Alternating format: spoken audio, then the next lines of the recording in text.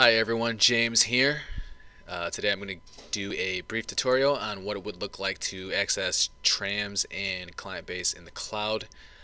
So to get started on this awesomeness, you're going to put the URL in here, hit enter, and there we go.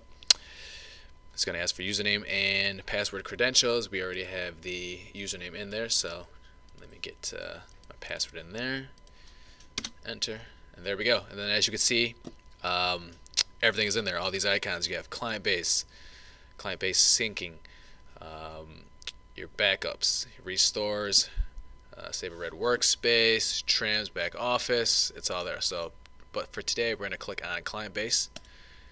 And there it is at the bottom. So we're going to right-click, open. Going to hit connect up here for now. And then our own Windows security is asking us for password credentials. So we're going to do that real quick. Alright, and while that's loading up, okay, so there we go. Then ClientBase is asking us for login credentials. I already have mine inputted, so I'm just going to go ahead and hit OK, and this should bring you into our dashboard.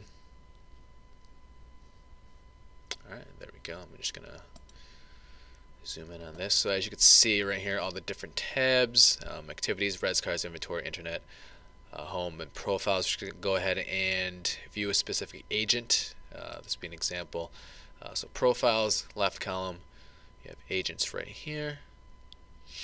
Just going to give us a list. We're just going to go ahead and click James Smith, see what he's up to. Okay, so now that we're in there, you see the different tabs that we have here. Once you're in the agent's profile, you have communications, remarks, marketing, contacts, activities, travel histories, cards, attachments, and so forth.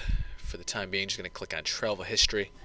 It'll give you the different invoices. Apparently, it looks like for the past 3 months. So we're just going to click on this invoice, and then right here in the middle, this is the res card. So click on this. It'll bring us to the res card, and it has some of your basic information.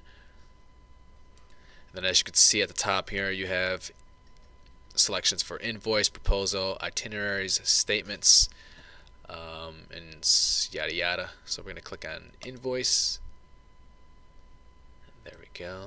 And then I'm just going to play around with some stuff here. But as you can see, it has everything you need. Credit cards, credit card number, date. I'm going to click on tours. I'm going to click this as a sale.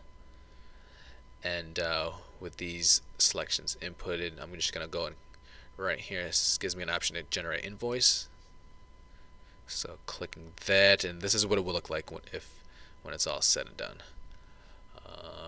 So that's it. I'm going to close these back up. I'm going to go to the main dashboard.